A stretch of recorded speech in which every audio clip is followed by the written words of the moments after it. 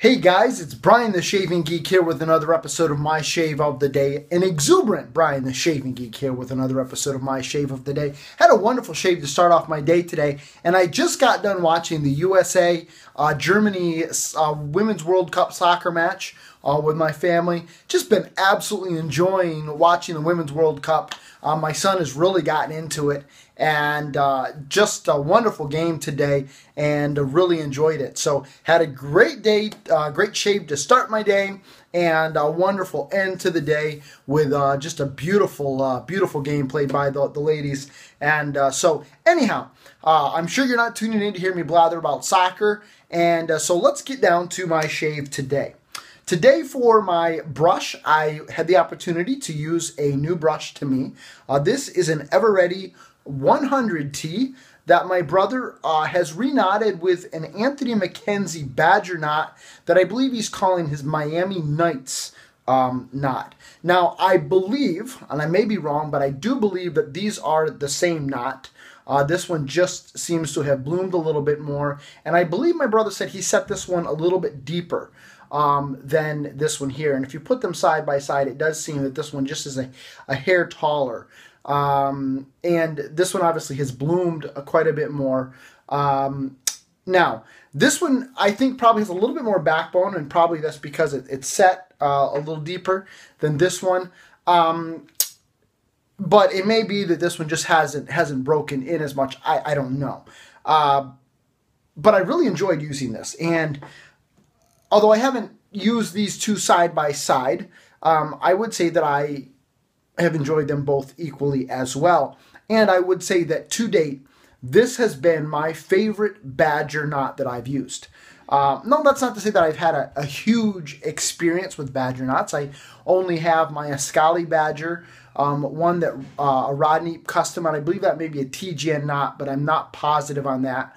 I've got my recent acquisition, the reknot that was done by Thomas Burgess with a Nathan Clark Badger, and then I've tried these two. And to date, this has been my favorite knot. So this Anthony MacKenzie, I've just been very impressed with all of the knots of his that I've tried so far.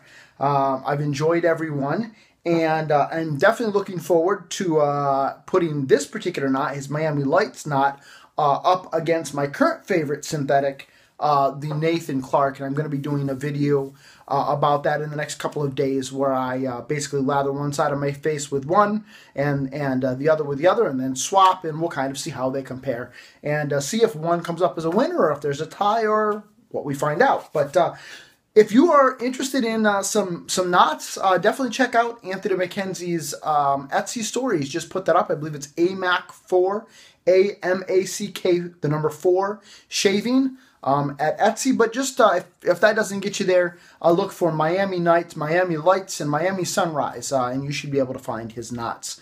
They seem to be very reasonably priced, and again, I have just enjoyed them. I've enjoyed all of them. So that was my brush today. It definitely loaded and lathered this soap easily. This is a new soap to me. A brand new vendor. I've never tried anything from this vendor. And again, my brother just dropped off, I don't know, it was 5 or 6 soaps that I hadn't tried before. I've been working my way through them, and this was one of them, and that is Chiseled Face Grumatorium. Now, this is a relatively newcomer to the soap market. I've seen a number of scents that have intrigued me. And this was one of them. I'm definitely intrigued by Sherlock. I'm intrigued by his Ghost Town Barber, which I've smelled but haven't used up to this point. And this was definitely one that had intrigued me. Now, this is from their description on chiseledface.com. It's an aquatic scent. Notes of ozone and a few other things, as well as it's supposed to remind you of Old Spice, like a base of Old Spice. To be honest with you, I'm not sure I get that out of the tub. To me, it smells like soap. It's nice, it's clean, it's fresh. It's just a musky soap is what I get from it. Is it a scent that wows me? I can't say that it does. Is it a scent that I liked? Yes. Is it a scent that I loved? No. From a scent strength perspective, it's right on point to me. I get it right out of the tub.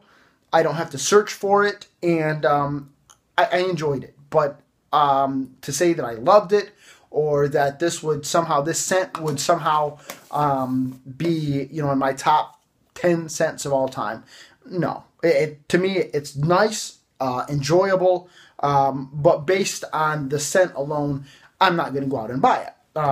It was just okay for me. The performance, though, was very, very good.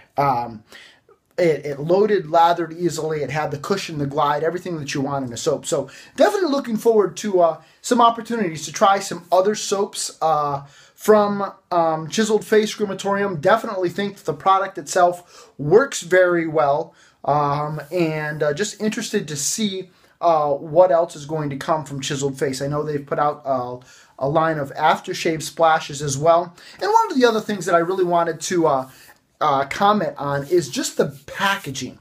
One of the things that a lot of times happens with newcomers to wet shaving is they'll put out a very, very good product, but the packaging initially will be suspect, and it takes a little bit of time for the packaging to catch up to the quality of the soap. In this particular case, that's not the case. To me, this is absolutely beautifully done. This label is perfect. It definitely appears to be waterproof, or at least water resistant. Although I didn't honestly wet it too much, but it does seem. Actually, let's just take it's my brother's soap. Who cares? Yeah. I mean, there's water on it, and it's not bubbling, it's not fading, it's not, no. I mean, it definitely looks, nothing's coming off. So, yeah, definitely impressed with the packaging for a newcomer. Let me just go ahead and dry that so it doesn't totally ruin it. But, no, I mean, it definitely looks like it's water resistant. And, again, just very, very beautifully packaged. Nice tub, nice plastic tub, very, very sturdy. So, all in all, very happy with this. This soap from a performance and perspective and a packaging perspective. The scent was just okay for me, and that's okay. You're not going to love every scent. I've come to learn that, come to understand that, and so this is just one that was okay. It was nice. It was pleasant, but just based on scent alone, I personally wouldn't go out and buy this soap. But looking forward to trying other scents from this vendor. Very impressed with that overall. I kind of jumped ahead here and I totally forgot my razor. Today was Tuesday, so for me, Toggle Tuesday. So my beautiful toggle here in Rhodium came out. An Astra blade, Astra Green blade. Shave number 3 on this blade, and it's just a beautiful, beautiful shave. Absolutely love it. Again, I've said this before, the fact that it's, a highly sought after razor is nice. But for me, quite frankly, I couldn't care less about that kind of stuff. Yes, I do want those kinds of razors in my den, but there's no shelf queens for me. I want razors that I can use and razors that I'm going to enjoy. And the toggle is one that I enjoy. For my aftershave, I really wasn't quite sure what to pair with the Tradewins. I knew that there were supposed to be an Old Spice notes, and I honestly didn't pick those up. And so I just decided not to go that route. I grabbed, and again, it's probably not the best pairing ever, definitely not an aquatic scent that I understand or that I know of, but I just don't keep up with what's an aquatic and what's a non-aquatic scent. I just like it. And so I got out the Fine Platinum today. Wonderful aftershave. Whew. It's funny. There's something about this aftershave that reminds me of a cabin that my mom and dad used to own at a church campground when I was growing up. And there's just something about that aftershave that takes me back there every time I use it. And so kind of funny, bizarre, weird. It's funny how you have those associations with certain scents and sounds, the mind games that your brain plays. But that's where I go with it. But I love fine platinum, and so that's what I ended with today. So it was a wonderful shave. I think I only went 2 passes this morning, and got a very nice close shave, not BBS, but it was a close shave, an enjoyable shave, and overall I was happy. So this is Brian the Shaving Geek, an exuberant Brian the Shaving Geek, looking forward to Sunday's final game. Go Team USA, and this is Brian reporting live from my shave den, wishing you a lifetime of happy shaves. Have a great day, everybody.